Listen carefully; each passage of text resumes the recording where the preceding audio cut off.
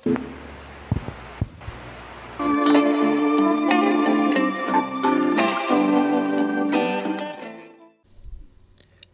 and welcome to this episode, everyone. In this episode, I want to give you a very simple idea about what is network function virtualization. So basically, I've created an illustration in here for you. We have a hypervisor, and inside this hypervisor, we have virtual machines, the virtual machine 1 and 2 and 3, and they're basically computers that are virtual and they're running just like a computer. Just like these virtual machines, we can also have virtual machines that are NFV or network function virtualization machines. These machines, they are also virtual machines.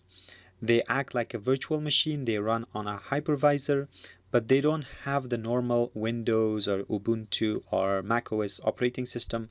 Instead of any of these normal operating systems, they are running some type of operating system that supports switching and routing and firewall and the functionalities of virtualization.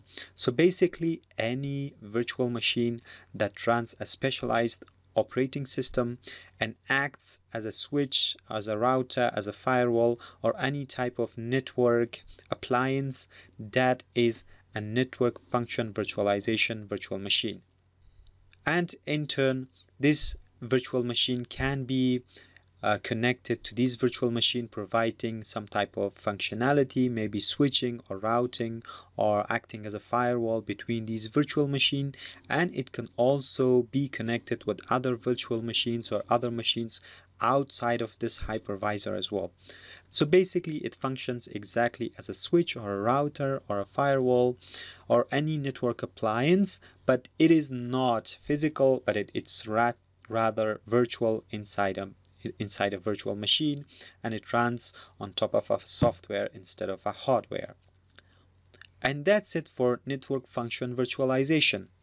I hope I have been able to clarify this concept for you. If you have any questions, please let me know in the comments below, and I would be very happy to answer your question or make a video about your question. That's it for this episode, everyone. I hope this has been informative for you, and I would like to see you in the next episode. Stay tuned.